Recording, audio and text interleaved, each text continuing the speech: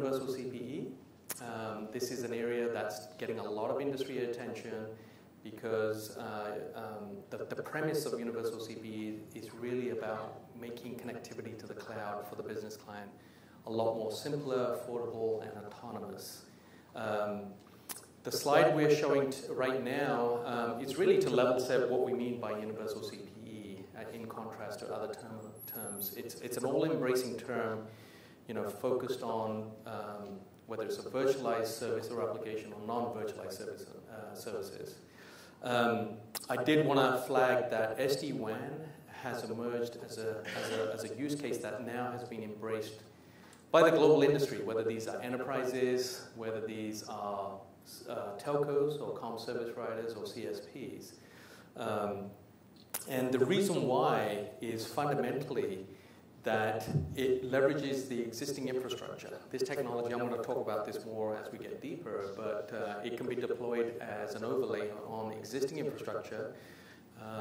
It brings in the elements of SDN control, essentially automating the world of service provisioning and configuration. We'll call it controller management, which is very powerful for the comm service providers, and basically it's scalable. The technology itself has been around for a long time, and it's essentially coming to fruition now because of the SDN elements. So what is SD-WAN? Just to build on that, it's essentially a simplified and cost-effective way of connecting to the network, or should I say to the cloud across the wide area network, the WAN. The traditional infrastructure is predominantly router-based. MPLS, which you guys will be familiar with, is essentially the technology that exists in the existing network, or as it's often referred as the underlay network. It provides all the routing intelligence, the rerouting capabilities, and the QoS elements that businesses have become used to and rely on. SD-WAN, essentially, as an implementation, separates the control plane from the data plane. So your IP pipes or your Ethernet pipes, are driven by an overarching control layer that can scale and have full topology view. So when this technology is deployed, it's deployed on a point-to-point basis. Every link is unique to the endpoint from the cloud, and its control plane is unique to that IP address. And as a result of that, basically that central endpoint in the data center is able to keep a full image of the topology and have full control of that as well. And that's fundamentally sort of the elements of what's really powerful about this technology. The networking side is easy. It's layer 2, layer 3 packet forwarding. A lot of vendors are doing special things there in terms of restoration capabilities, routing, control, quality of service, should I say. But fundamentally, it's all about the autonomous provisioning and orchestration and control capabilities this brings. So why is it important? The reason why this is important, especially for branch offices, is that it really comes down to CapEx and OpEx. You want to have what end business customers want is they want to have fast connectivity that's cheap and basically easy to deploy and have access to the cloud in a manner where they have some of the controls in terms of accessing apps and services that they need to drive their businesses and thereby basically operate a lot more efficient and productive. That's fundamentally what the goal here is. And this technology, as I mentioned, gives you that mechanism. You can now have internet access in a manner where you can make configuration changes on the fly or more autonomously, and basically in a manner that's a lot more affordable than what the existing infrastructure provides. As a data point, an MPLS port is roughly 3 to 4 times more expensive than a native Ethernet port. So there's an immediate CapEx implication there. The OpEx implication is a lot more significant, especially if you're looking at a managed service from a telco. Sometimes that's a truck roll to a remote site, for example, versus having the ability to provision a connection. Security is another aspect that's very important in this arena. So having encrypted tunnels is just the first line of defense here. Breaches are very sophisticated these days. And that's why a lot of companies, a lot of ISVs are now offering security sort of firewalling capabilities or add-ons in order to make these types of services a lot more robust. Some market data around SD-WAN. As I mentioned, it's been embraced globally now as a means of basically transforming the infrastructure for the future. That future as a vision is essentially end customers or subscribers enjoying a rich base of apps, whether these are video gaming apps or business apps, basically making life a lot more efficient, but then also information rich. Coming back to reality, today, as reported by OVM, 33% of VPN connections are associated with SD-WAN connectivity. I mentioned just a little while ago that you need to have, when SD-WAN is deployed, it's typically over an IPsec. It's IPsec connections, IPsec-based connections or VPN tunnels. And so you're already seeing some of the impacts there. Basically, the data point also highlighting the fact that $3.5 billion in terms of the managed service offerings. And that's just the start. We're just starting here. When you're looking, you start projecting out 10 years from now, and the world could be very different. So bringing it down in terms of how it impacts the infrastructure, universal CPE or SD-WAN as a technology is really 3 points of focus or 3 points of disruption, as we often refer to it internally, in the end-to-end infrastructure or the topology. Talked about the customer premise itself. So this could be a large office environment. You could have your SDN control situated in headquarters, for example, if it's just a native enterprise-only deployment, extending out to branch remote offices. In terms of a telco infrastructure or a managed comm service provider infrastructure, the central office or the point of presence, often that's a point of demarc. And so that is also a focus point in terms of that transformation around SD-WAN. And then ultimately, it's the back end, it's the data center, the cloud environment. So these are the 3 points of transformation as it relates to this technology. Today, if I give you a market readout, most SD-WAN technologies are deployed as a bare metal implementation. The term bare metal is essentially, from simplistic terms, is where it's not virtualized. When this technology first came out, there was this notion that this is going to be a VNF. But the reality is the way it's being deployed today, which makes sense, is it's just simply a connection where the control layer has been is completely separate and it's software defined, but the connectivity is just basically native IP over Ethernet. That's basically what it is. A cheap way of getting to the internet, for example. Now, having said that, I didn't want to dummy it down too much. This infrastructure, given its SDN control capabilities, becomes the on-ramp for future services, which can be virtualized, and I'll talk about that in a second here. So how is SD-WAN deployed? And this essentially comes down to 3 deployment scenarios, or 3 options. Option number 1 is hybrid. So last year, 2017, everyone was talking about hybrid WAN. The ability to basically peel off SD-WAN-based connectivity from an MPLS-based infrastructure. The CPE device itself operates in both modes, a gateway mode. The problem with those devices was, of course, you're going to pay a cost and service management premium because there's a lot more feature functionality in there. And this capability is still there, and it's still being deployed.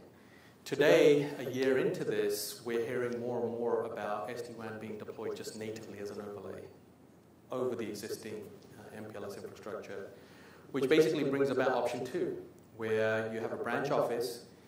The equipment in the branch office has depreciated from a cost standpoint, from a financing standpoint, to the point where it's ready for rip-out. And the IT manager basically says, all right, I'm going to deploy in an SD-WAN appliance, and all my services are going to transition over that. The third option is essentially where there's sensitivity to ripping out equipment, but you have the functionality in place to migrate your CPE device to support SD-WAN connectivity. Access routers is a classic example where you can basically, pay for an SDK upgrade, deploy an SD-WAN OS, and that same equipment will then allow you to have that functionality. The thing that's really allowed and holds promise for this technology is the fact that it can be deployed as an overlay of the existing infrastructure. And this is the reason why a lot of the telcos, comm service providers around the world are embracing this. They want to leverage their existing infrastructure in a manner that's non-disruptive and easy to scale. And so what I'm trying to show in this next slide is an example where you've deployed a network.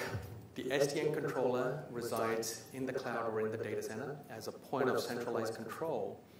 And then you're going to have CPE devices sitting at each branch office. These branch offices can communicate with one another, or they can connect directly to the data center. And essentially, that SDN controller that sits at the data center will have a complete topological view of every device that's connected to it on a point-to-point basis, a unique IP address. And for this reason, and the technology being used is just VLAN technology, right?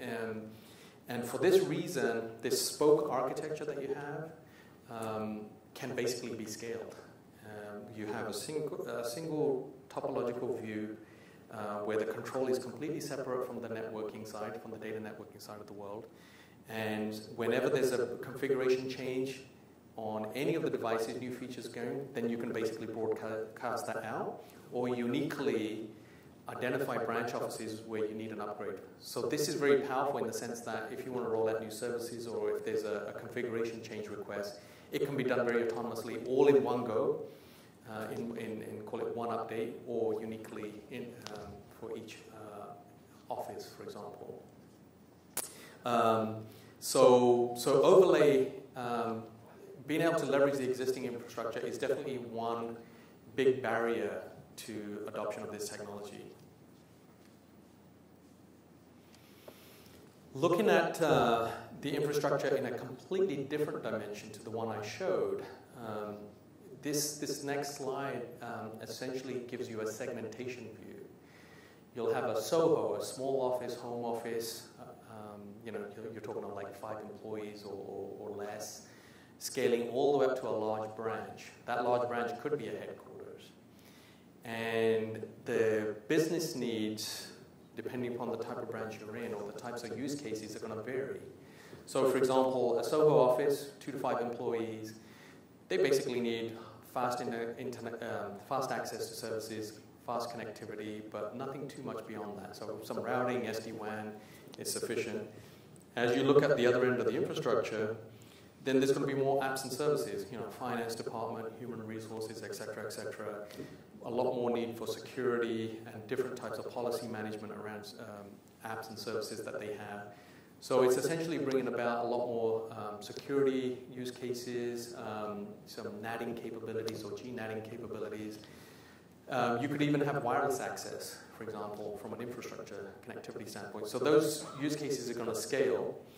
And from an Intel standpoint, we basically are looking at this very uniquely.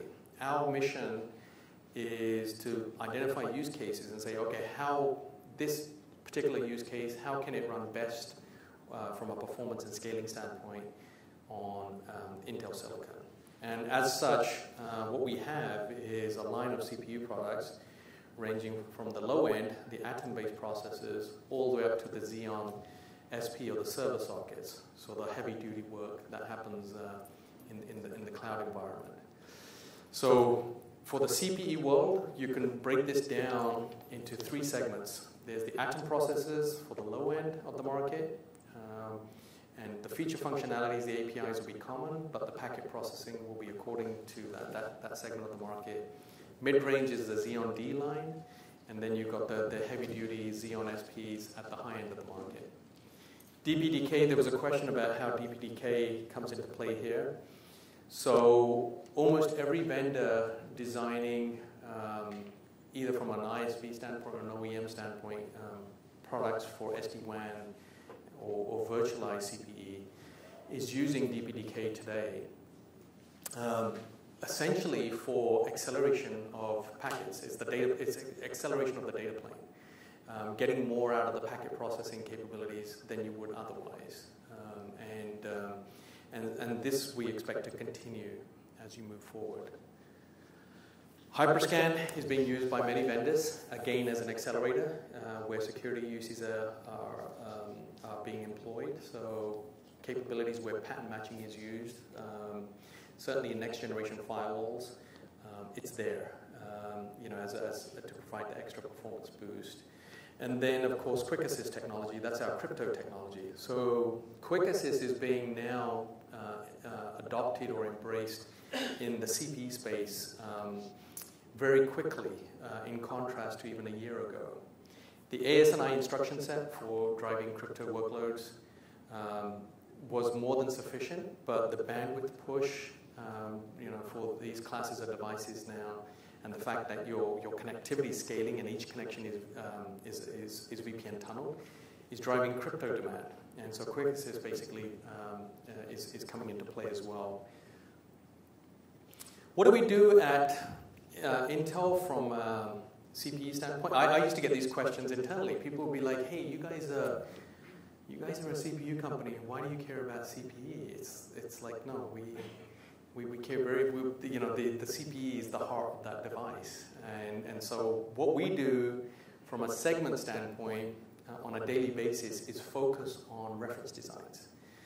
Reference designs where we believe these are cost optimized, these are optimized from a performance standpoint, and then they map into end user requirements. Those are the three functions that we take into consideration when publishing reference designs.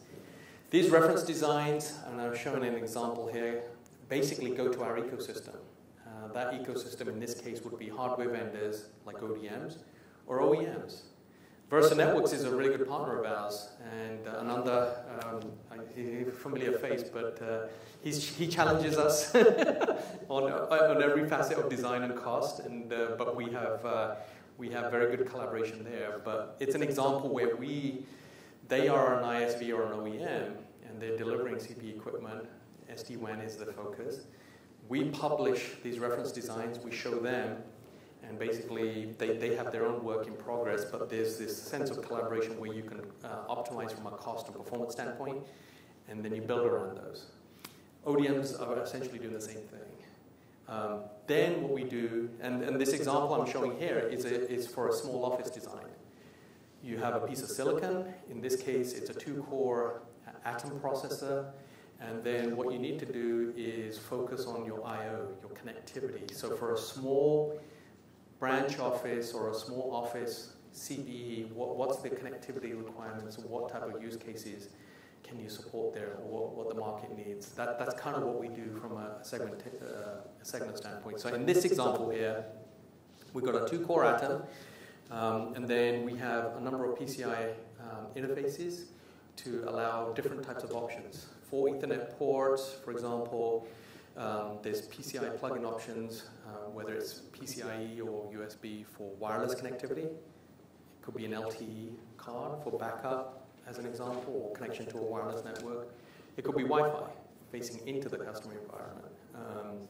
You're going to need memory, right? So there's DRAM memory, the option for SATA, MMC, and then essentially some flash options as well.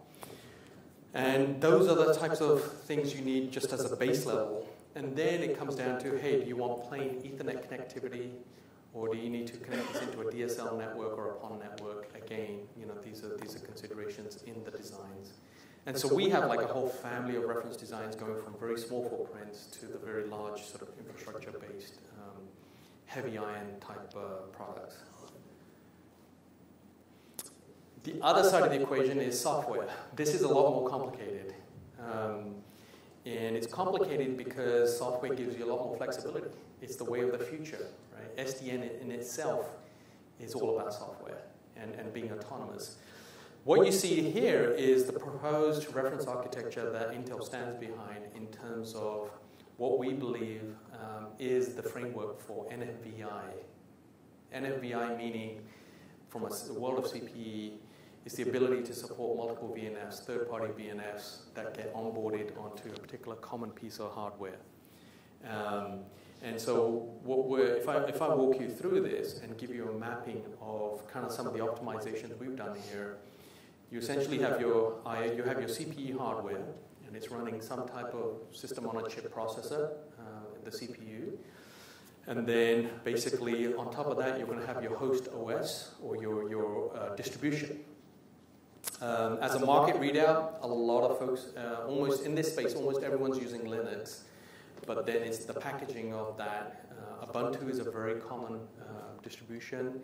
CentOS, Fedora, you guys will be familiar with all of this. And so what we're doing is we're making sure those networking fabrics or stacks are optimized to run best for these types of architectures. And as such, there's a whole family of ingredients that Intel provides. DPDK we've talked about, Quick Assist we talked about, Hyperscan. Open vSwitch, we have an optimization there to enable performant VNFs. A lot of folks are using SRIOV, so we have an optimization for that as well, and so forth. When you correlate that to individual OEM designs, not everyone's using everything, right? But it's there as if you need to. And that's the nice thing about why everyone is basically using the Intel architecture to design their products, because we have this consistency of hooks in place, whether it's a small device you're designing or whether it's a high-end system. There's optimizations and acceleration options that you can leverage on a consistent basis. So this consistent architecture view is highly valued, especially by the comm service providers. With that in place, then you get into sort of the mechanics of virtualization. So KVM is our choice of hypervisor, and it happens to be that of the comm service providers as well. But there's nothing stopping you from other hypervisors, right? So whether it's a VMware environment, you can certainly adopt that. But KVM is something that's we view as very important. And a lot of the community, the CPE communities designed around that as well. And then you get into the use cases. As I mentioned, SD-WAN bare metal is being deployed today. And the industry is looking into onboarding VNFs. Some are more progressive than others. Some are still looking at this from an evaluation standpoint. But ultimately, the end game is a CPE device that's running a reference stack of this nature. You're going to have variations from one vendor to another, but fundamentally of this, having the mechanics as shown here. And then each end customer, whether it's an enterprise or a service provider, are going to have a different portfolio of VNFs, third-party VNFs that they're going to onboard. That's and then depending upon the size of device, one of the big challenges we wrestle with every day is we get asked the question, hey, Intel, for a particular class of hardware, how many VNFs or how many use cases can I support, and what does the performance profile of that look like? And so the larger the box, the more you require, right? But that's not necessarily the market requirement. The market requirement, they still want it to be cheap, but they want to load it as much as they can, and they want room for growth for the future. So there's a very careful, complex calibration there that we have to navigate through. Any questions so far? Is this all making sense?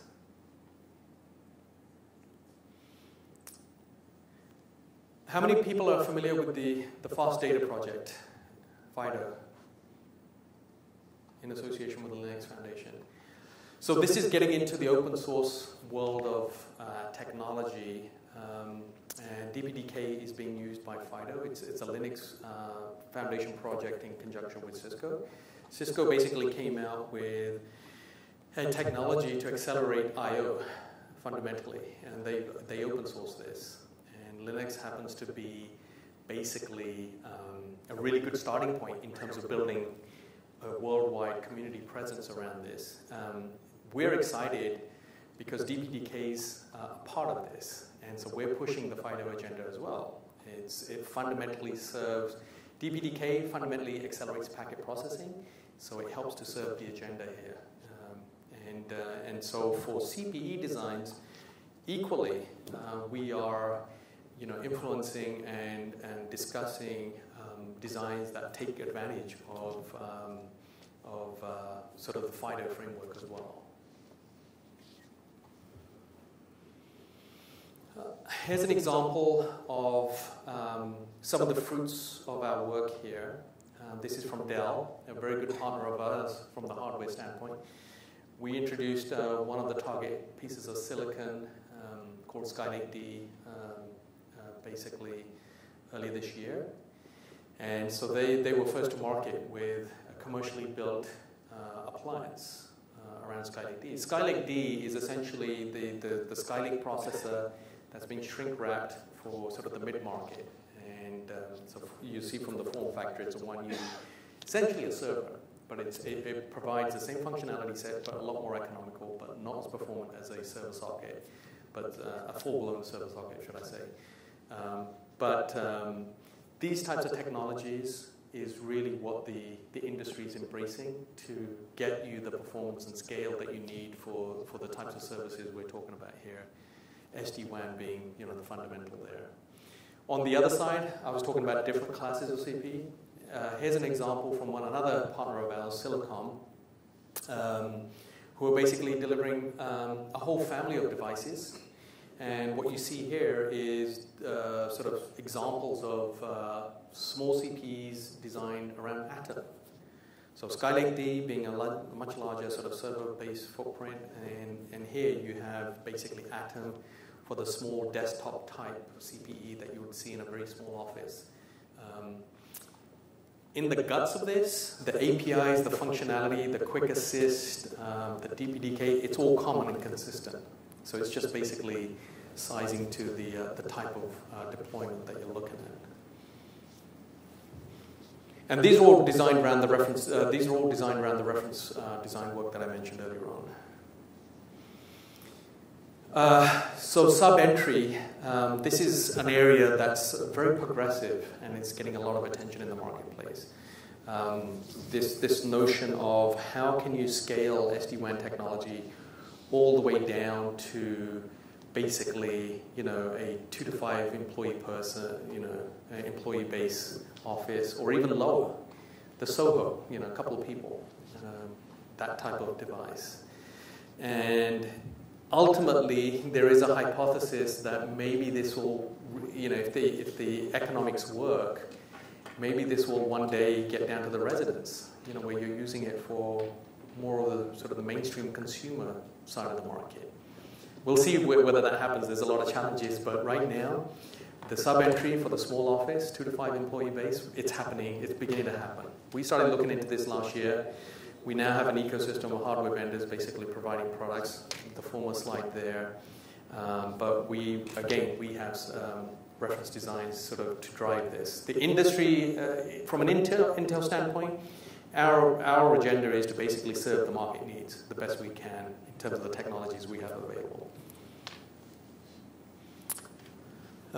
Just more reviews of our processes here. It's not meant to be a sales pitch, but what I wanted to highlight is that from a roadmap standpoint, generation over generation, our goal is to basically make big strides in terms of functionality, performance.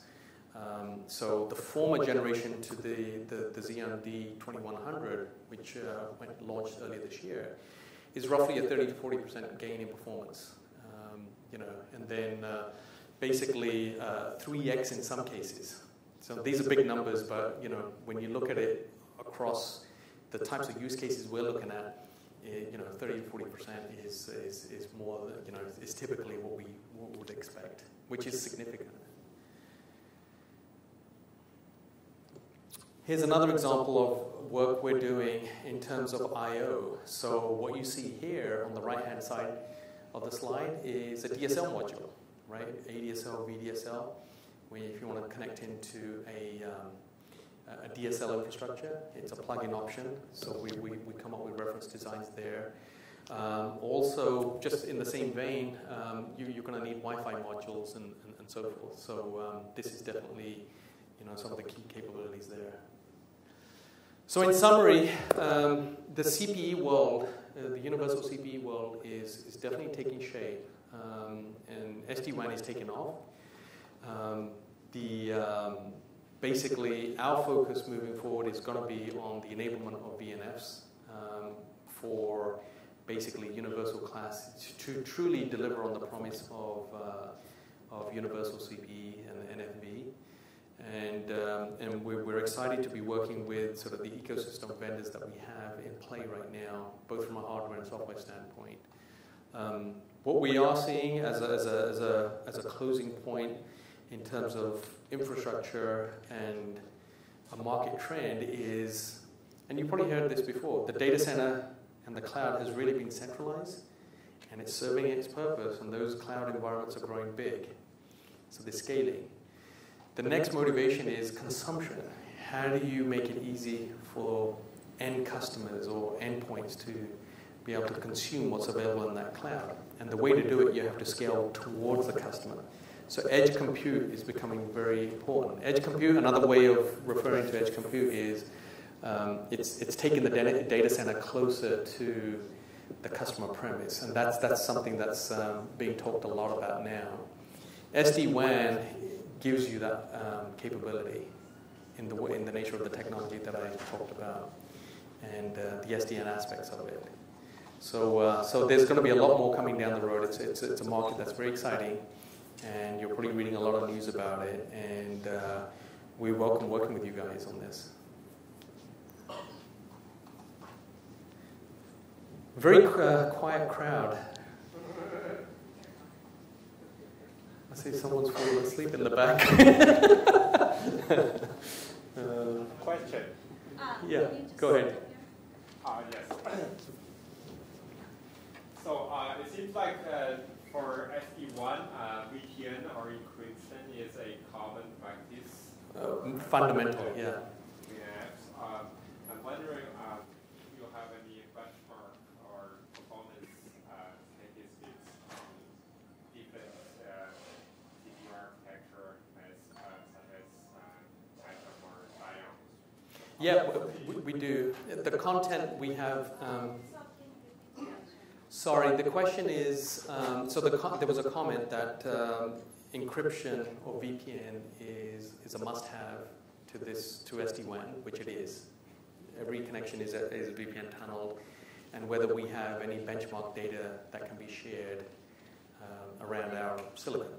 And so a lot of the content that we publish from a benchmarking standpoint is NDA, but as a general public statement, for an Atom class device, that's the small devices, for an IPsec use case, which is kind of what you're talking about, you can expect anything north of 500 megabits worth of throughput.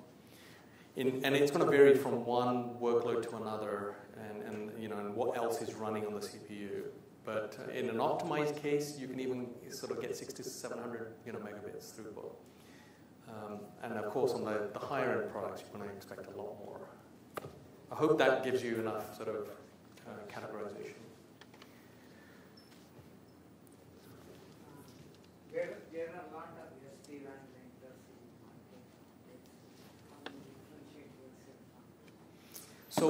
So the question was, there are a lot of SD-WAN vendors in the market, and how does Intel differentiate itself? We don't. Ideally, we want all the vendors on a common architectural plane, but they don't want that. So we essentially provide the mechanics of building products,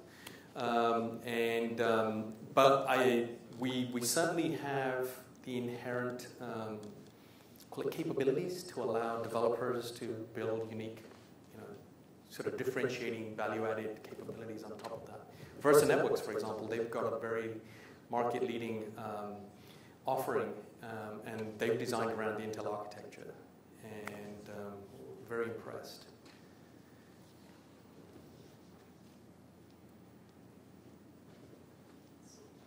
I know the cost point, and we talked about the cost point, I think that people is trying to reduce it. Still, from the cost point, how is Intel planning to address ARM's threat? Yeah. So the question was cost points, right? There's a lot of sensitivity around cost with CPE generally. And the smaller the device, the more cost sensitive it gets. And there's no question about it that another company that basically has a CPU offering is ARM, or a family of companies that have adopted the ARM architecture, should I say. And so here's the market dynamic.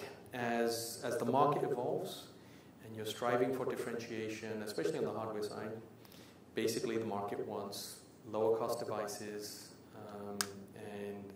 but they want everything, all the speed and the functionality and the performance, everything there. So we from a roadmap standpoint, are certainly looking at this, and then obviously from a deal-to-deal basis, we try and compete as best as possible.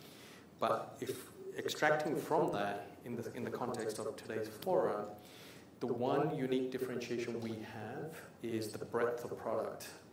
I mentioned the end-to-end from the very small office. We now have coined the term sub-entry, which is not just entry level, but going down to the 2 to 5 employee base using Atom, all the way up to the data center. But having the APIs, having the functionality, the crypto sort of library set, being consistent. Consistent in the sense that, and so from a buying behavior standpoint, when you look at comm service providers and enterprises, they like that. The fact that they can pick products based on one single common architecture and get the value-added capabilities all the way through their different classes or different points of termination. The one thing that demonstrates is you get much better overall network response, right? There's call it performance throughput, call it latency, optimizations, etc. Versus if you had a fragmented architecture where you're using one type of silicon in one class of products and a different in the other. Connections traversing through that type of fragmented environment will have to basically be reprocessed, not take advantage of all of the acceleration capabilities, for example, that we have, or vice versa. But ultimately, our goal is to provide the best price performance, from a scaling standpoint. So to Ananda's question, even more pointed, our goal is to be price competitive across the board. And then, of course, the details beyond that become NDA focused. Let me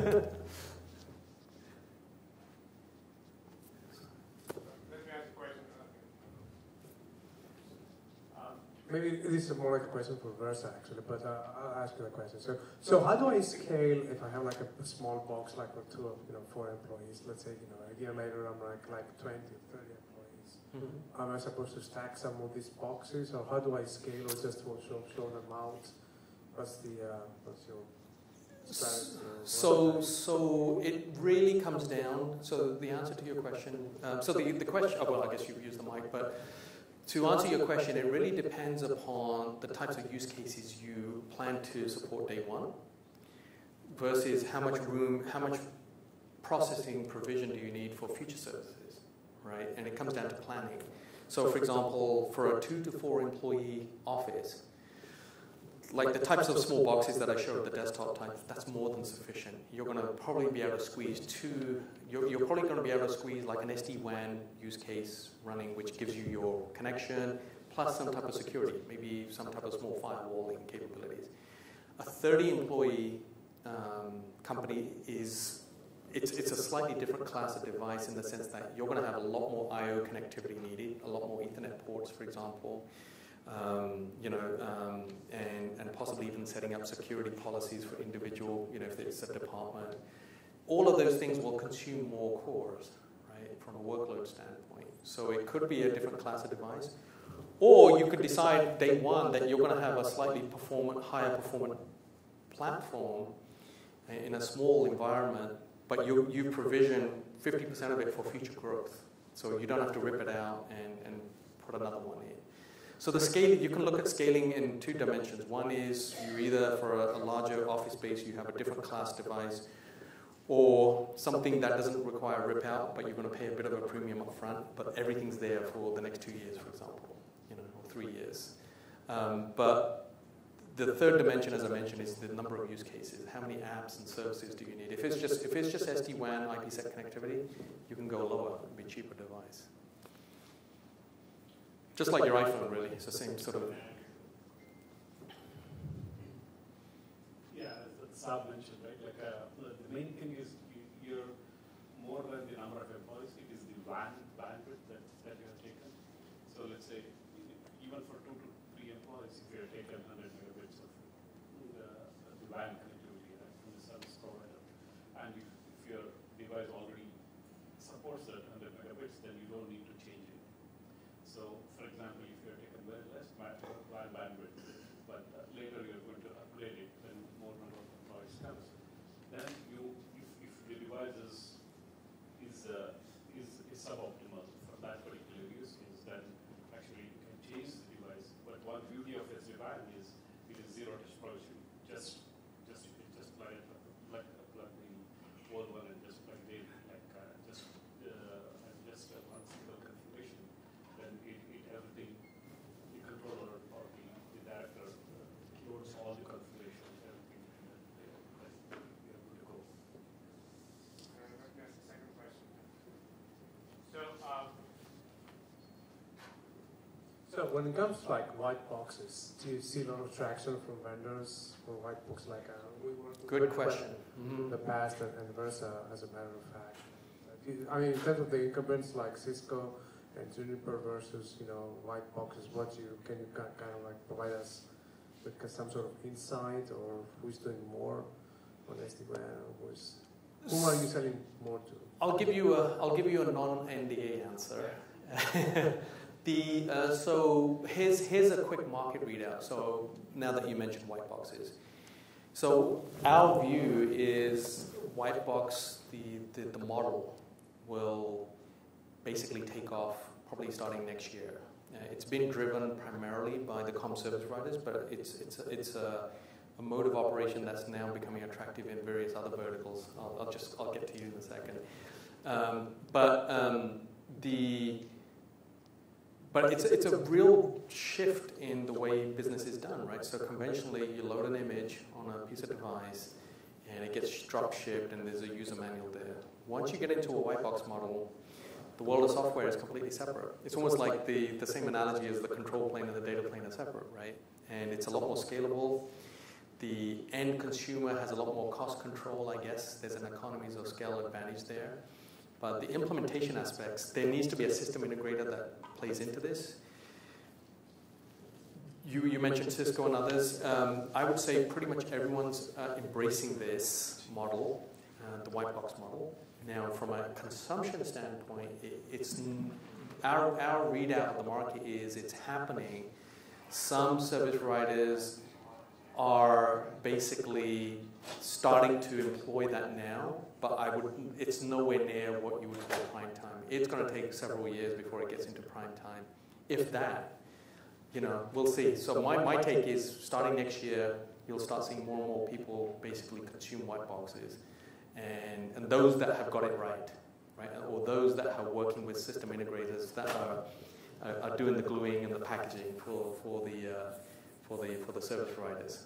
But if you look 5 years on, I think it's going to become a mode of operation in this new sort of transformational world. So the third question is, yes. Isn't that going to be driven by the cost point? It's hugely driven by the cost point. The end consumer wants to take control of the hardware, right? They want to control cost. Exactly right. That's the motivation at the outset.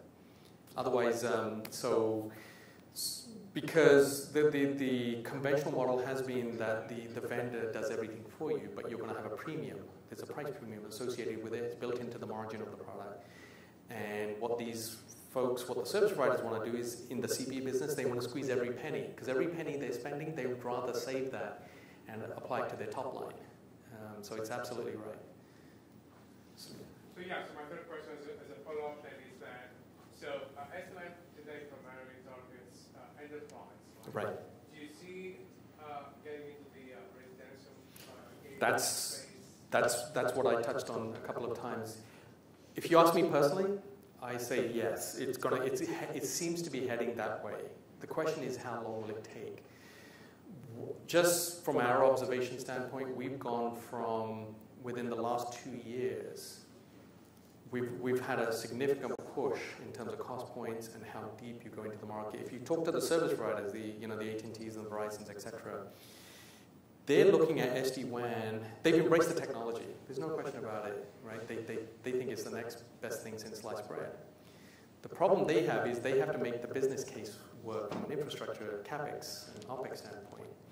So, and it comes down to economies of scale. The larger the subscriber base you have running on SD-WAN, the bigger the business case in terms of revenue opportunity, right? Or the lock-in, or the number of customers you're locking in basically represents network build.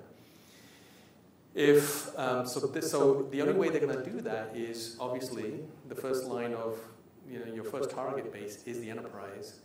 But if you can make this technology work economically and from a scaling standpoint to reach the individual users like us, you're going from thousands or tens of thousands of businesses to suddenly you're talking of millions of subscribers.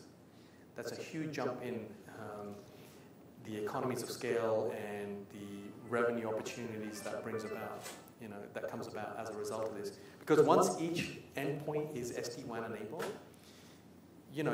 every endpoint, what that basically means is every endpoint is now connected to the cloud. So the world of possibilities for future services, on-ramping different types of use cases, it opens the world up to this new sort of fabric of, call it the future. Versus, if it doesn't go that way, then it's a question of like how many branch offices can we secure? It's all about subscribers and economies of scale. I personally believe it's going down that way, but I think it's going to take a bit of time. I sort of mentioned hypothetically a couple of years, but we'll see. I think time's up, right? All right, it's a wrap, guys. Thanks for your patience. I know it's late, and I hope this was good. Thanks. Thank you. Thank you. Do we have Aniket here? Okay.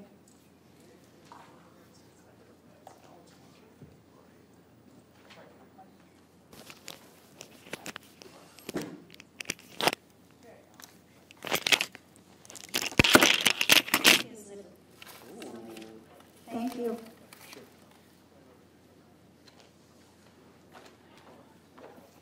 Thank you so much, sir.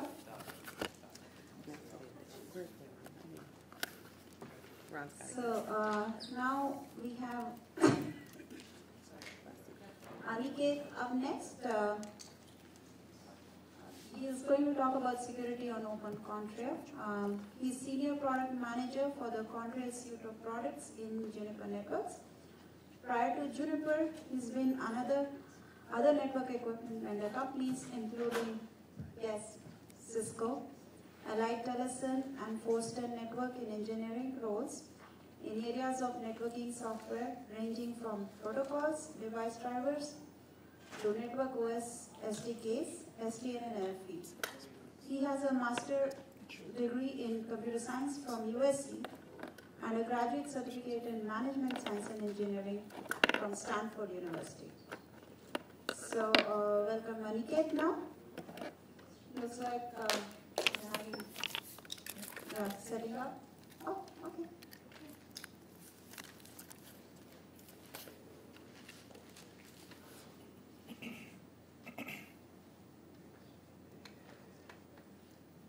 I can get started. There's things I can talk about.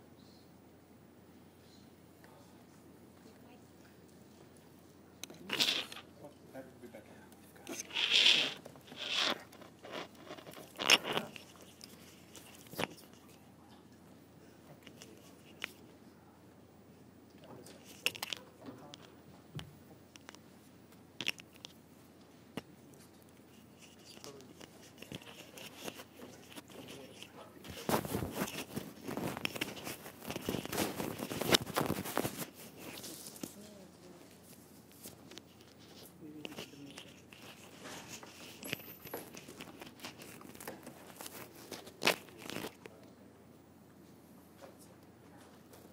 Is it set to mirror, or do you want me to set it to mirror? Could you? To which one? Both. Should be this one.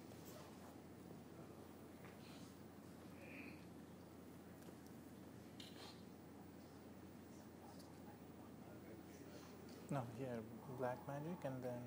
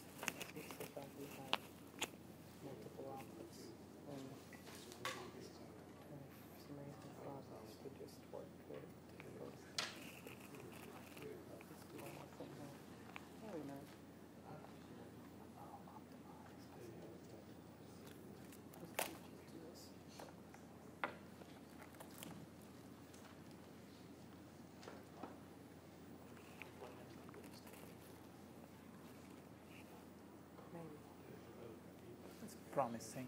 There we go.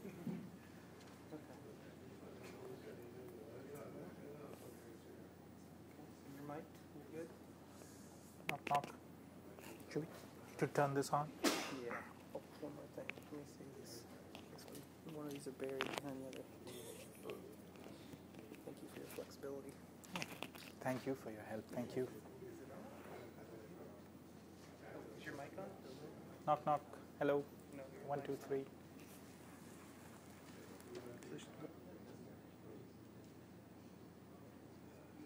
Okay, turn that one. Okay, that's good. And what about the other one? Oh, you're Mickey Mouse. I have kids. That one, that one's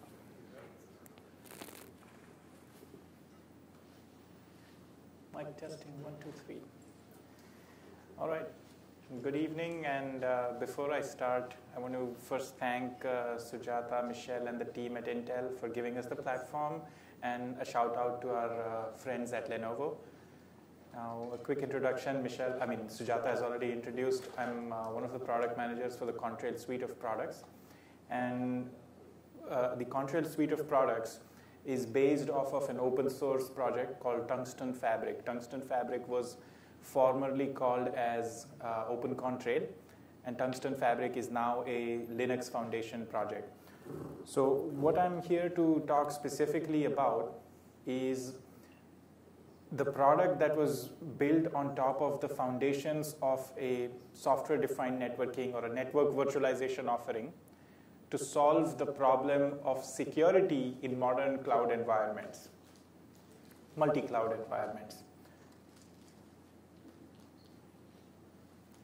So I'll keep the presentation real simple.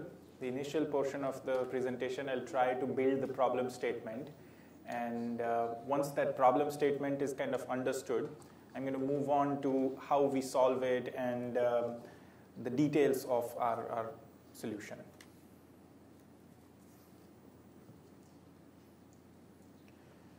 So first, let me start with what are the challenges we set out to solve with this security offering.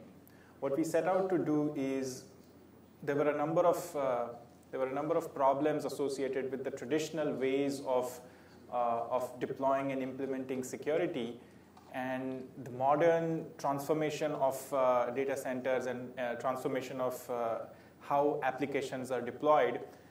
That poses a lot of challenges. So if you look at this graph, the x-axis is showing the number of different form factors of applications. Applications are increasingly the number and the different form factors of applications, the different environments in which applications are being deployed. That's growing very rapidly. Applications are being deployed on bare metal servers, on virtual machines, in in containers now, in on-premise environments, in public cloud environments.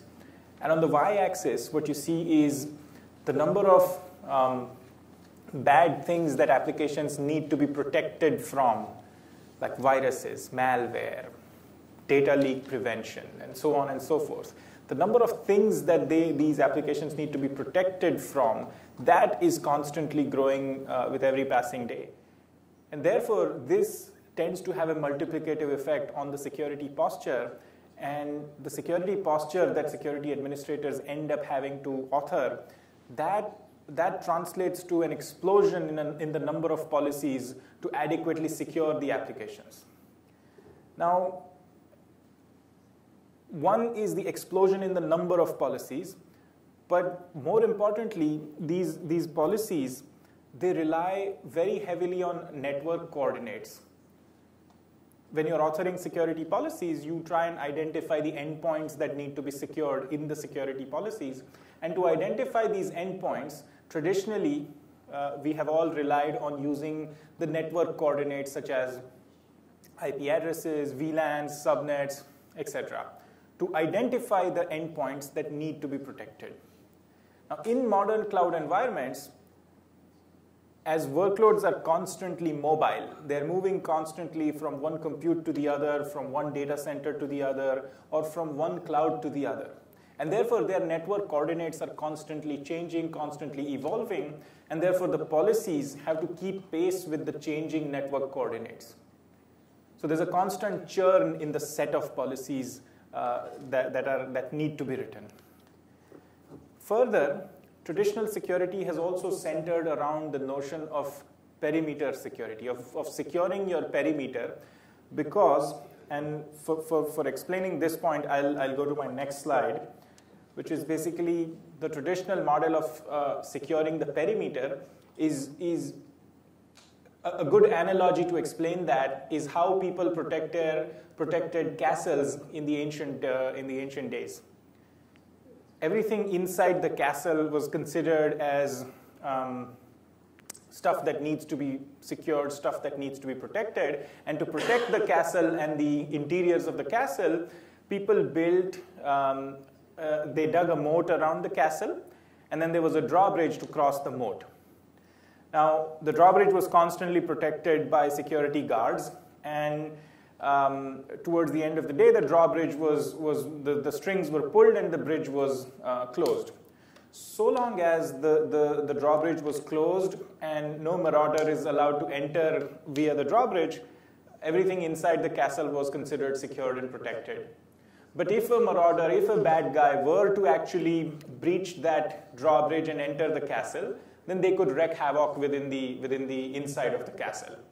So that's the traditional model of perimeter-based security, of securing your perimeter. It relies on the assumption that securing my perimeter is sufficient, but they don't account for the fact that if the perimeter were to be breached, what prevents the lateral spread of threats and for a virus or a malware wreaking havoc within the data center, horizontally, laterally within the data center, within your cloud environment. So those are some of the challenges associated with the traditional model. And because we are on analogies, I would like to give another analogy to explain what needs to happen. What is our hypothesis? Our hypothesis is that what needs to happen is a little more akin to a modern hotel. Now, trace back to the steps that you take when you go to a hotel. The first thing you encounter some security guards, some doormen at the entrance of the hotel. When you walk in at the reception desk, at the lobby, you have to first present your identification and then your credit card. So your financial credentials and your identity are first verified, and they are first evaluated, and then your room keys in the form of some badge, the room keys are issued to you. Now you use these room keys to access the elevator, to access your room door, and then once you're inside your room, then there is a safe within which you keep your belongings. So this model that of a modern hotel exemplifies the multi-layer security model. The multi-layer security is something that needs to be there in modern cloud environments as opposed to the traditional model of a castle, moat, and drawbridge. So with that, the problem statement is kind of laid out.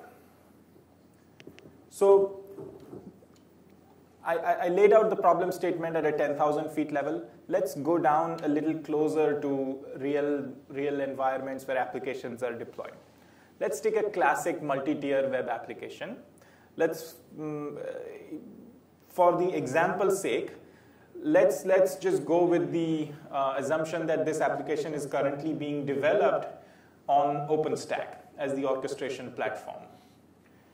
So this application has 3 tiers. It has a web tier, app tier, and a database tier. And to secure this application, an instance of the policy is written. Let's call it P1. In the development cycle, in the development life cycle, this application graduates from the dev environment to a staging environment, and from a staging environment to a production environment. Now remember that at the core, the application remains the same. It's only graduating from one environment to the other. And a result of that, the same application, there are 3 copies of the same application that are running in 3 different environments. And to secure this application, we end up writing an instance of the policy for every environment in which this application is deployed. You write an instance of the policy to secure the application in the dev, in the staging, in the prod environment. And fundamentally, the application is the same. Its security needs are the same, regardless of which environment it is deployed in.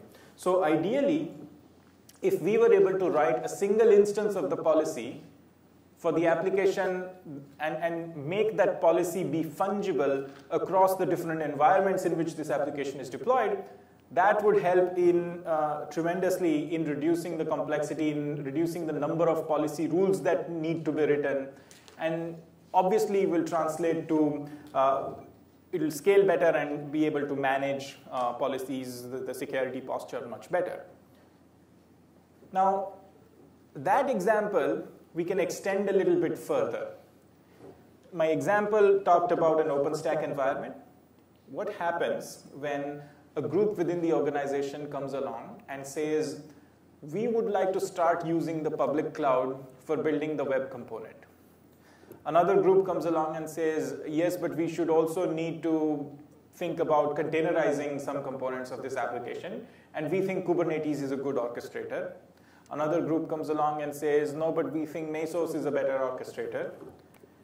And another group comes along and says, when it comes to deploying this application, nothing beats classic bare metal servers for deploying these applications. So what you can now see from this slide is not only is the same application deployed in different environments, but it is also deployed in different form factors, in a public cloud, in a containerized environment, and on bare metal servers. And application fundamentally is the same. So what we ideally want is to be able to define, review, and approve the policy once. And once that process has gone, once the policy has undergone that process, we should be able to reuse that policy regardless of which environment it is deployed in or which form factor it is deployed in. Now, another thing we need to remember is that application developers, they know and understand their application best, and therefore they know the security needs of their application. They understand this application, what are the intra-tier communications, and this application needs to communicate with what other external components. And therefore, they can best define and help lock down the communication for their application. And therefore, there is a need to empower these application developers. And that need is well understood.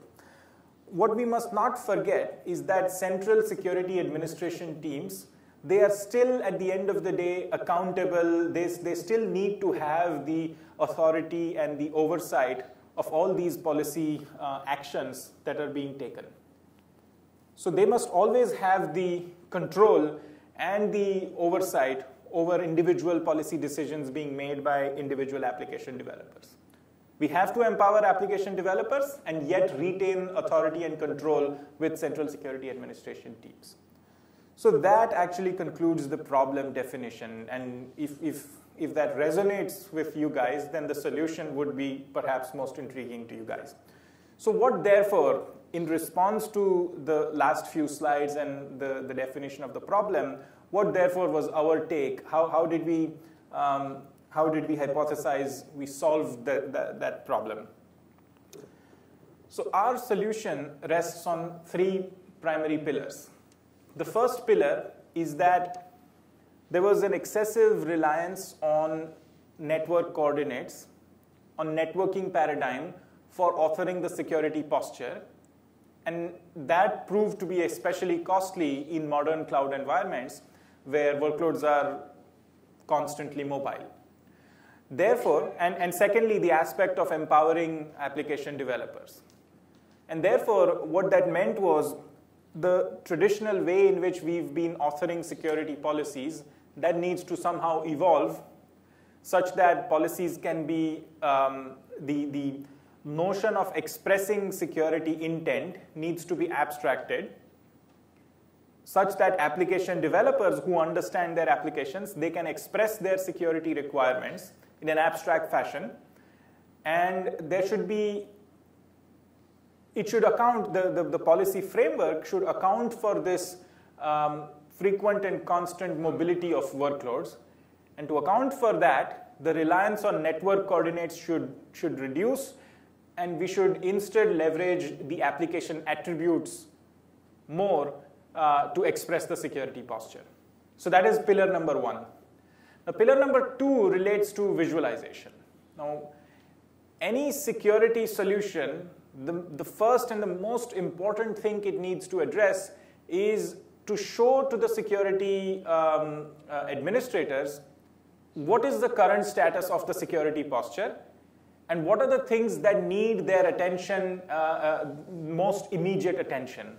So show me things that need my immediate attention and what does the current posture look like. So that is answered by visualization. And the problem with traditional visualization solutions has been that they have been network-centric, and that needs to be more application-centric. Administrators and application developers, they want to see the application topology and how the security posture overlays that application topology. That's what they want to see. And the third thing, very quickly, is that even for traffic that is east-west, that is within a data center or a cloud, there needs to be an ability to subject that traffic to not just L4 security, but also L7 security, things like intrusion detection systems. So traffic, whether it's north-south or east-west, needs to be subjected. The solution, a security solution, needs to provide the ability to subject selected traffic to not just L4, but L7 security as well. So based on these 3 pillars, we built our solution. And we had a good starting point in the form of a software-defined networking solution, a network virtualization solution, which had this centralized, logically centralized control and physically distributed enforcement of security. So we had that foundation from about 5-6 years ago. And that software-defined network virtualization solution, it was deployed in a number of customers. And so we had a lot of lessons to learn from the experiences of those customers using our SDN solution. So we used those building blocks, and we built the security offering that rests on these 3 pillars on top of that SDN fundamentals. So let's quickly arrive at how exactly do we address those 3 pillars that you saw in the previous slide. The first pillar was the evolution of the policy framework. So I'm going to explain that evolved policy framework on this slide, and to explain that, I'm going to go back to my favorite example of a multi-tier or 3-tier web application. And to begin with, I'm going to focus on just the web and the app components of that application. And this could be any application. Let's say it's some kind of a CRM application. And between the web and the app, we obviously want to restrict the communication to just the HTTP or HTTPS traffic. So therefore, I write the policy, as seen in the top of the slide, that says allow HTTPS traffic between the set of endpoints between the set of endpoints that are implementing my web tier and the set of endpoints that are implementing my app tier. Now notice that in that, and that's the exact syntax of the policy of the security rule that needs to be written. That's the exact syntax. Now notice that in that rule, in that statement, there's not a single mention of an IP address or a VLAN or a zone or a subnet. Instead, what we are using to identify both the traffic that needs to be permitted, the kind of traffic, as well as to identify the sets of endpoints, we are using some kind of variables or tags. So first, let's look at the traffic that needs to be permitted between web and app. The traffic is just called as HTTPS traffic. Now, traditionally, we would have written a set of protocol port pairs to identify the traffic. Instead, what we've done is we've hidden that list of protocol port pairs behind this tag. This tag says HTTPS traffic, and therefore, this allows us to update that protocol port pair combinations dynamically behind the scenes without having to rewrite this policy rule. Then let's focus our attention to the set of endpoints. The first set of endpoints are labeled or are tagged tier equal to web. Notice that this could now mean that tier equal to web is being implemented in a virtual machine, in a bare metal server that is non-virtualized, and it could even be running in a public cloud. So that's the beauty of this framework, that this applies regardless of the form factor of the application, whether it is non-virtualized, whether it is virtualized, running on any hypervisor, or it is running in the public cloud. So tier equal to web could map to a number of endpoints that even straddle across these environments. And so does tier equal to app. Now this is fine. This is the introduction of that policy framework. And this was one copy of the application running in the dev environment. What happens when this application graduates to a production environment? In the production environment, there's another copy of this application running, which has its own web and app tier. And look at the beauty of the policy. The same policy continues to apply even for the copy of the application running in production. Except there is one catch. It allows communication between web and app, which also means it will allow communication between web of the dev application, of the dev copy of the application, and the app of the production copy of the application. Clearly, this is not desirable. We would want to block this kind of crosstalk. So our policy framework allows you to express that and says, allow HTTPS traffic between web and app, but make sure to match on their deployment. What that means is, so long as both web and app are in the same deployment, HTTPS traffic should be permitted, but if they do not have the same deployment, then do not permit the HTTPS traffic between them. So this crosstalk would be blocked. Now, this was just one site. Let's say this was in Santa Clara, and this organization opens another office in, let's say, London. And in London, there's another group of developers, and they also have a copy of the application that they are building and working on. Now, again, the policy can still protect this application even running in the dev environment in London, except it's going to allow the web of the dev copy in Santa Clara to talk to the app in the dev environment in London. This crosstalk is also not very desirable, so we can extend the policy framework, the match clause, to match not just on deployment, but also on site. Okay? Now, notice what's happening here. I have protected 3 copies of the application running in 2 geographically disparate locations with just a single policy statement. If you were to use the traditional style of authoring security policies to accomplish the same security posture, it would have needed at least 6 to 7 policy statements, 6 to 7 rules. So that exemplifies the power, the density of this policy framework, while at the same time being so readable. Right? The policy is very, very readable. You don't have to go and trace these IP addresses and subnets and which IP address maps to which endpoints in which geographical location. You don't have to go and trace the spaghetti. The policy is very, very readable. Now this example, this slide builds further on this example. And we add another copy of the application in staging. Then we add the third tier, which is the database tier. And then we write another rule for protecting the communication between app and DB. With the DB, what we are trying to do is share the DB between the 3 deployments. It may not be a very realistic, but we've done this to exemplify the power of the policy framework. So to show the policy framework, we've just relied on the assumption that the database is being shared between 3 different environments. But the idea is to show you the policy framework here. Now, let's build on this. This policy framework, what you saw was it was not using IP addresses, VLANs, but it was using tags. So what are these tags? Now, because this approach to security that relies on tags. Now, what are tags? These tags are basically capturing attributes of the application.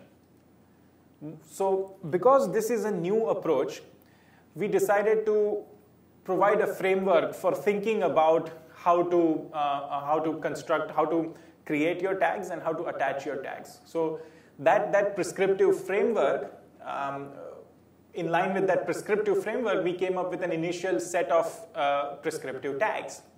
So what are those prescriptive tags? The first one is, what is your application? What components does your application have? So which tiers comprise your application? Which environment your application is being deployed in? Is it a dev environment, a staging environment, etc.? And what's the geographical location in which your application is being deployed? So these 4 axes, they serve as an initial prescriptive framework to aid in how to think about this new security model.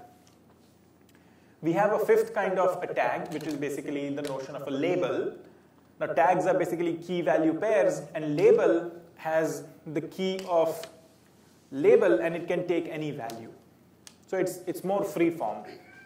So we have these 5 initial prescriptive set of tags, and then we have the ability to create custom tags. If there's a need for other or more tags, there's ability to create more custom tags. There's other grouping constructs that we'd like to talk about. So the first one is a service group. The service group we saw in the previous slide. In the previous slide, HTTPS-traffic. That was the example of a service group. Now, behind a service group is a list of protocol port pairs that can be updated dynamically. So that basically identifies the set of different traffic combinations that need to be considered in authoring that security rule. The other grouping construct is that of an address group.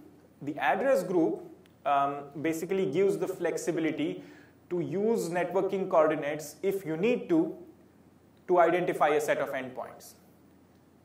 So the membership of an address group could be using tags, could be using labels, or some network constructs like IP addresses or prefixes. So that gives you more flexibility beyond just tags. And then finally, all the policy rules that are related to a specific application, they can be grouped together into an application policy set or an application policy group. So these other grouping constructs exist in our security framework. Now, this whole notion rests on the concept of tags. So there are 2 questions that arise. First is, how do I create these tags? And how do I, if I have to associate these tags with individual workloads, how does this operation really scale? So to address this notion of how do you scale this process of creating and associating tags with workloads, we came up with the idea of associating tags to different objects in the hierarchy. So because this solution was born from our network virtualization solution, that network virtualization solution had this hierarchy of objects. First, you have workloads. At the bottom of the hierarchy, you have workloads. The workloads may be bare metal servers that are non-virtualized, virtualized workloads in the form of virtual machines or containers. And each of these workload form factors has a logical interface on which the workloads receive traffic. So that's the bottom of the hierarchy. Now, a number of workloads are grouped together into what are called as virtual networks. And a number of virtual networks may be grouped together inside what is called as a project, which may reflect, which may correspond to the notion of a tenant. So therefore, we provided the flexibility to associate tags either with the logical interface associated with workloads themselves, or with the networks in which the workloads are present, or with the tenant or the project in which the workloads are present. So obviously that scales far better. If you associate a tag with a network, then all the workloads within that network automatically inherit that tag. So that's the point of this slide. And the other point to note is that because there is a parent-child hierarchy of these objects, tags associated with the parent objects get inherited down by all their child objects. And therefore, if you come down to an individual logical interface associated with a workload, it is eventually that logical interface which will have a set of tags associated with it, and the set of tags associated with that logical interface will invoke the necessary security policies that will define the security posture associated with that workload. So that concludes the explanation of the policy framework. That was the pillar number 1. Now moving to the pillar number 2, which is basically the visualization. This is just a screenshot of the visualization, but what we want to show here is that this visualization reflects the application topology. And what we mean by the application topology is that the outer circle represents the application and the environment in which the application is deployed. So let's say it's an HRMS application, and it's the dev copy of the application, or the HRMS application, but the production copy of the application, and so on. So the outer ring represents that, and the inner ring represents the different components, the different tiers of those respective applications. And then you have arcs that subtend inside the circles. Those arcs represent the different flows of traffic observed between those endpoints. And those arcs, those flows, there's a color coding. The blue-colored flows are policy compliant, and the red-colored flows are violating policy. And therefore, those red-colored flows are the flows that deserve immediate attention of the security administrators. And what can be done, what can potentially be done based on this visualization is administrator goes to the red-colored flows, double-clicks and gets further information, further detail about the red-colored flows, and then has the ability to simply translate that flow into an actual policy that either permits or blocks that traffic. The red-colored flow simply means there is no policy associated with this flow. The administrator would then go and speak to the respective developers. Is this flow of traffic expected? And if this flow of traffic is expected, translate this flow into an actual policy that permits that traffic. And if it turns out to be an unexpected flow, then write a policy, translate that the presence of this flow into actually a policy that blocks that kind of traffic. So that's the power of this visualization. And of course, this is the default visualization. This is the default display. And this display can be tuned. You want to see more applications, fewer applications, focus on one application, focus on just the public cloud, focus on just the on-prem. All sorts of combinations are possible and tunable. And this slide shows an example of the details of the flow. And on the right-hand side, it shows what are the policies that are corresponding to this particular flow of traffic. So very quickly, I have about 10 minutes to go. So I quickly want to show the third pillar, which corresponds to the ability to subject traffic to not just L4 but L7 security. So our solution has a distributed enforcement software entity that sits on every physical host where, or if you talk about the public cloud, then it sits on every equivalent of EC2 instance. EC2 for the AWS, and its equivalent for the other clouds. So where your workload is deployed, our enforcement entity sits on that compute host. And it natively provides up to L4 security. And because it sits in the data path, it also has the ability to forward or redirect traffic that is selected by policy to L7 next generation firewalls. Now, we are also working on a deeper integration with some next generation firewalls that can be in some sense collapsed with our L4 enforcement entity. And when that integration is available, I'll share more details about that. But suffice to say that we have the ability to subject traffic not just to L4 but to L7 security as well. Now, in certain environments like Kubernetes, application developers are used to writing application manifests. And these application manifests identify different, these application manifests call out different aspects of the way in which this application needs to be deployed. And the Kubernetes community, they came up with the notion of a manifest for the network policy. They call it the Kubernetes network policy. And the community, they came up with a specification. And they called upon network vendors to write plugins, to write an implementation for that network policy spec.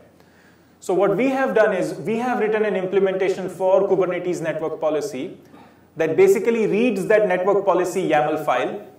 Anytime an application developer issues the command kubectl -f apply network policy.yaml, our software is listening on the invocation of that API. And in response to the invocation of that apply of that network YAML, we are going to read and parse that network policy.yaml and create corresponding objects on the contrail side. So the workflow of creating policies associated with an application that's being deployed on Kubernetes, that workflow is completely automated. That's extremely powerful, and this is the specific implementation, specific integration we have with Kubernetes.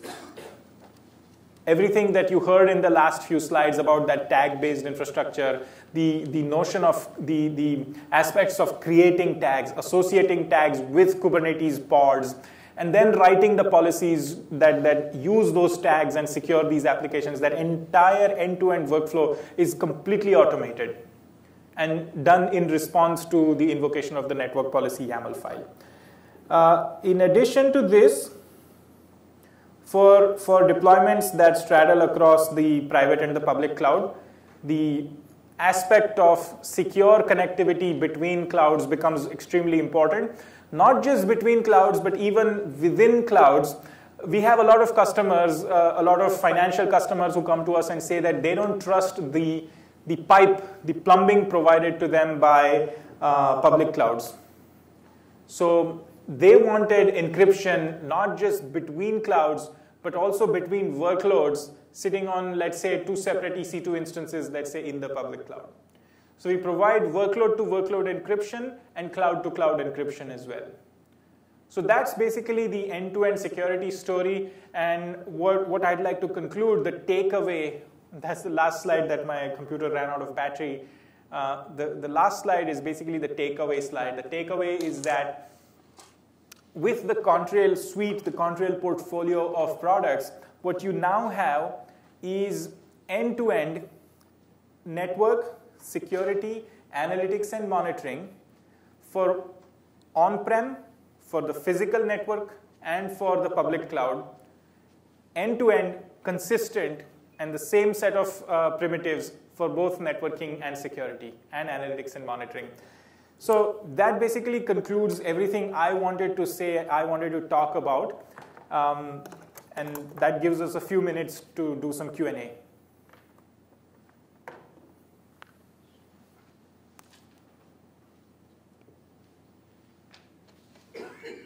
Yeah, what other orchestration platforms besides OpenStack does Contrail work with?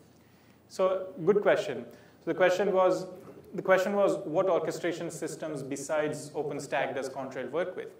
Now, Contrail was born in the time when OpenStack was, the OpenStack wave was on the surge. And therefore, that was the first orchestration system that we began supporting. But we made a very conscious effort not to tie in any assumptions, not to tie in any dependency to specific orchestration systems. Every functionality of Contrail is exposed via northbound APIs. And it's these northbound APIs that allow us to integrate with any new kid on the block. So whether it is OpenStack, whether it is Mesos Marathon, whether it is Kubernetes, whether it is OpenShift, whether it is VMware, vCenter, or another orchestrator, Contrail integrates with all of them. Because since inception, we've made this very conscious effort not to make any specific assumptions, not to make any architectural constraints that preclude us from integrating with our other orchestrators. So is there any conflict between the security rules when you use different orchestrators? Certainly not. So let me give a couple. See how that's possible. Let me substantiate that. Let's take the example of Kubernetes. In Kubernetes, there is this notion of Kubernetes network policy. And what we do is we provide an implementation for Kubernetes network policy. Take OpenStack. OpenStack, the network and policy framework is specified via the Neutron APIs. So we provide an implementation for the Neutron APIs. So what we basically do as good citizens of that orchestrator ecosystem is we work with the interface that ecosystem has prescribed. In the OpenStack ecosystem, the prescribed interface, the prescribed standard is Neutron. So we provide implementation for Neutron. Now, where we want to provide value add beyond what Neutron specifies, we provide extensions as well. But we make sure to abide by the interface, to abide by the conventions. In fact, specifically talking about OpenStack, there are automation frameworks in the form of heat orchestration templates. So we also, whatever value add we've provided beyond Neutron, we've made sure to extend heat to even support those Neutron extensions that we've done, including supporting OpenStack security groups and everything. So that's what I would say, that we make sure that we are good citizens of that orchestration ecosystem, and that's how we prevent any sort of a conflict with what that ecosystem provides. Do all your rules end up in NetFilter? No. Where else do they reside besides NetFilter? So, if NetFilter at all. Correct. So the question was, do all our rules ultimately boil down to some kind of NetFilter rules or equivalent? And the answer is no. What we've done is the origins of our enforcement and our networking solution lie on this network virtualization product. It has a centralized controller, and it has distributed enforcement entities. This distributed enforcement entity, we call it the FER node. FER stands for Forwarding, Enforcement, and Reporting. So this entity, this software entity that resides on every host, compute host, where workloads are running, this software entity provides forwarding as well as enforcement. And so our rules do not translate to NetFilter or IP tables or Windows Firewall platform, none of those. The security rules translate to enforcement primitives for our FER node. Now this FER node, you can run this FER node on a KVM box, on a VMware ESX host, in the public cloud, or on a Windows box. And therefore, what you get by running that software entity in all of these platforms is complete consistency, complete feature parity across all your different environments. Versus if you were to use a solution that translates these security rules to a Windows filtering platform, or IP tables, or net filter rules, or Berkeley packet filters, each of these do not have complete feature parity. BPF differs from IP tables, differs from Windows filtering platform, differs from net filters. For those reasons, we use our own enforcement agent, our own enforcement entity, put it on every compute host where workloads run and reside, and get complete feature parity, complete consistency of not just the primitives to author security posture, but also the enforcement. When you use Contrail, can you do you have to write all your security policies within Contrail, or can you write some of the security policies in Contrail and say OpenStack? And if so, what is, if there's a conflict between them, who rules? No, so it's always good to use one or the other interface. If you decide to use the interface provided by, let's say, OpenStack, OpenStack is your chosen orchestrator, and you decide to use the interface provided by OpenStack, then go with Neutron and stick with Neutron. If you want to remain independent of the orchestrator, then Contrail provides you an interface. If you don't want to use the Neutron interface, Contrail provides you the interface. Now, if you choose to use both interfaces, there's always a chance of some misconfiguration happening. So long as you use a consistent interface, there'll be no conflicts. Even for Kubernetes, we provide an integration with the interface they provide. So long as you use one consistent interface, there'll be no conflicts. But if you choose to use two separate interfaces, there's obviously a chance of stepping on each other's toes. Do you use tags the same way you use labels in Kubernetes? Correct. So Kubernetes has the notion of labels and annotations.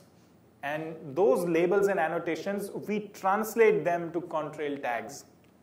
And one of the slides in my deck, it showed the mapping of which Kubernetes annotations, which Kubernetes labels that are part of the Kubernetes network policy specification. What Contrail objects do those map to? You mentioned that Contrail is now called Constant Fabric. Is that right? I'm sorry, Contrail is now called? Constant Fabric. Yeah.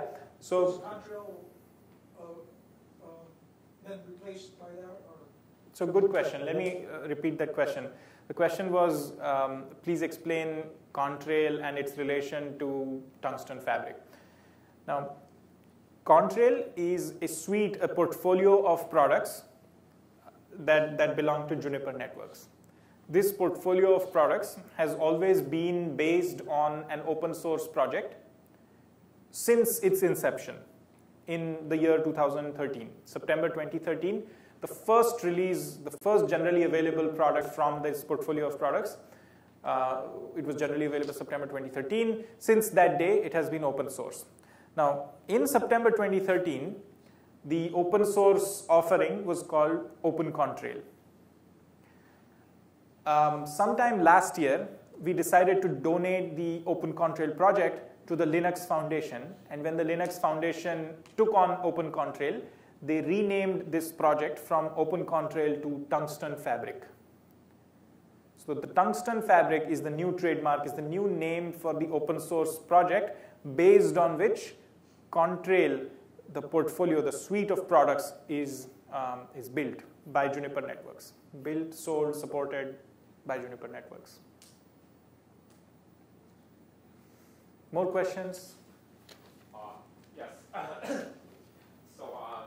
You mentioned that the policy enforcement is done by. You mentioned policy enforcement is done by this model called FER. Yes. I'm wondering if that's part of the open source products. It is. And do you have any performance number to share about that comparing with IP tables or AND tables? Sure. So we have some performance numbers we have published on our opencontrail.org/blog. So there's a blog where we publish various technical aspects of our product. And we have published some comparison numbers on that blog. More question? Yes? Can you apply this kind of security policy to a bare metal server? I'll repeat the question. The question is, can you apply these kinds of policies to a bare metal server? And it's a very valid, fair question, and the short answer is yes, you can. So there are two ways in which you can do that. Bare metal server means the workloads are non-virtualized.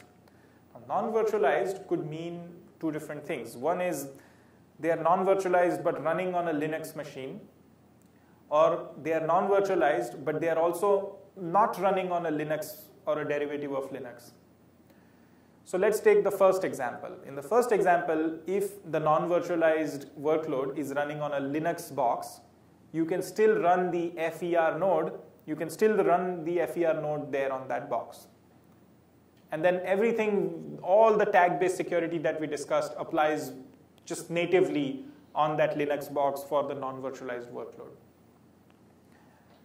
In the scenario where your workload is non-virtualized and running on an operating system that is not Linux, which means the FER cannot natively run on that box, then the next best place for enforcement of the security policies is the top-of-rack switch to which that bare metal server connects to.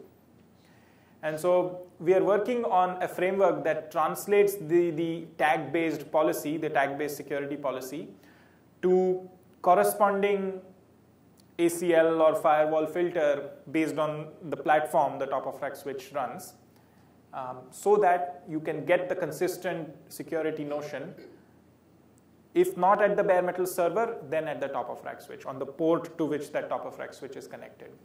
So that's the long answer to the short question. Yeah, another question I have is, usually you have to attach the tag to some object. Yes. For the bare metal server, is there a way you can do this kind of thing? Yes, certainly. So again,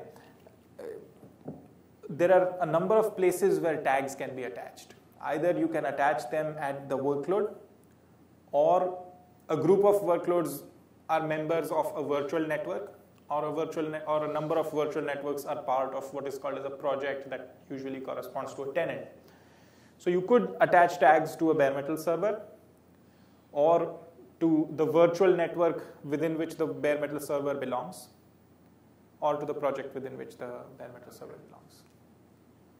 Which, by the way, indirectly, I also, I didn't explain, but what that also means is network virtualization extends to bare metal servers just the same as the security solution does.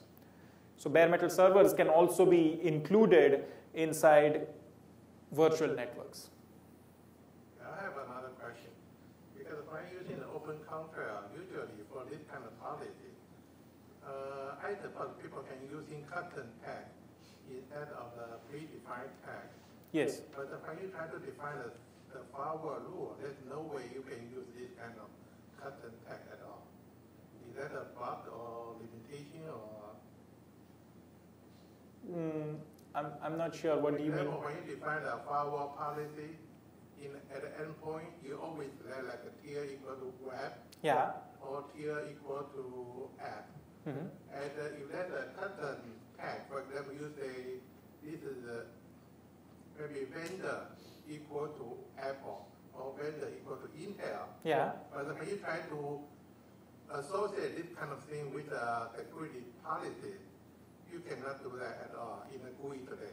In the GUI, now the GUI, look, the purpose of the GUI is not to serve as a mechanism to configure, to perform these configuration actions at scale. The way to perform configuration actions at scale is to invoke APIs and to script these API invocations inside your automation frameworks. So via APIs, the ability to invoke and create custom tags is 100% present. To make such things available in the API, in the graphical user interface, would mean that you are making it available to a very large cross-section of customers and have the potential of confusing the customers. And therefore, in that interest, we've kept the GUI relatively simple. All the power is definitely available via API invocations. Okay, thank you. Really good questions, and thank you everyone for asking these questions. Happy to answer more questions if there are. Is there any reason to use OpenShift with Contrail? Certainly. The question is there any reason to use OpenShift with Contrail? So yes, there are a number of reasons. The first is Contrail is very well suited for empowering application developers to enhance the velocity with which applications are being deployed. Notions like Kubernetes and OpenShift that builds on top of Kubernetes are made for that very purpose, to empower application developers so that they can churn out applications at a very rapid velocity, and for everything else, for all the infrastructure to move out of the way. And by way of our integration, not just with Kubernetes, but also specifically with OpenShift, and implementing the different aspects of network segmentation, load balancing, and security, we are first-class citizens of OpenShift. We have a first-class partnership with Red Hat, and therefore there's a lot of value for someone to use Contrail with OpenShift. How about Calico solves similar problems that Contrail does. So is there any advantage of using both at the same time? Usually, using two solutions to solve the same problem, I'm giving a general answer. The question is there any advantage to using two solutions to networking/security? And the specific example was Calico alongside Contrail. That was the question. And the answer is, usually using two separate solutions alongside each other to solve the same problem does not often have a very graceful result. Because now you are competing with the same interface. And let's take one example of the Kubernetes network policy, because we've seen that example in the slides before. Calico provides an implementation for the Kubernetes network policy, so does Contrail. So I would actually turn the question to you: what benefit do you see in having two implementations for network policy to solve the same problem? You're returning the question. I don't see. The question probably can be better asked by how do we compare Calico and Contrail? So that is a good question that I can answer. That's what I was going to ask. That's a good question I can answer. Now, there are a number of benefits to using Contrail as opposed to Calico. One is we have a network virtualization, a intent-driven software-defined security, analytics and monitoring, all integrated. It applies to a number of different orchestrators, the different form factors of workloads, on-prem and public clouds alike. At the same time, and this is the killer, at the same time, with the same set of primitives, you also have the ability to manage, orchestrate, and control your physical networking devices. That is something that Calico does not have any integration, any answer. So you have now a single pane of glass management for on-prem and public cloud, for your physical networking underlay, your network virtualization overlays across on-prem and public clouds. That is something that's very powerful that Calico doesn't have an answer to. Does Contrail work with any layer 2, layer 3 switch, or does it switch have to have certain parameters or certain features in order to work with Contrail. Sure. The question is, does Contrail work with any layer 2, layer 3 switch? Or can I talk to Juniper and get a list of switches that their product will work with? Sure. The follow-on question is, or can he work with Juniper to get a list of the supported switches? The answer to that is, this aspect of managing physical networking underlay is a complete presentation of its own. But in the interest of time, let me quickly answer this question in short. What we have done is our implementation that integrates and communicates with physical network devices is standards-based. We speak open standards languages like OVSDB, NetConf, EVPN, VXLAN, etc. So any switching platforms that implement these technologies, we'll be able to communicate and work with. So you need a master controller to talk to these, all these different switches? The controller exists. The controller that speaks these languages, OVSDB, EVPN, VXLAN, NetConf, the controller that speaks these languages exists and is built. That is the Contrail controller. So I just throw a switch into my network. How does that switch communicate with the Contrail master in order to establish a picture? Correct. So this question is about how does a switch in his environment in a data center, for example, establish some kind of communication with the controller and everything that follows. And again, the answer is we are getting into more and more details about the whole underlay management aspect of Contrail, which deserves an entire presentation of its own. But in a very short, concise answer, let me explain this. There's a process with which underlay devices are first discovered, assuming it's a brownfield environment, and there are physical networking underlay switches and other devices already deployed. Then we have the ability to discover them. Once they are discovered, they are considered as managed or onboarded devices. And then once they are discovered, then the controller establishes some kind of handshake mechanism and establishes some kind of channel of communication with those devices, and then incremental config associated with extending virtual networks or pushing security ACLs or firewall filters. All of that is done once that switch or device has been onboarded.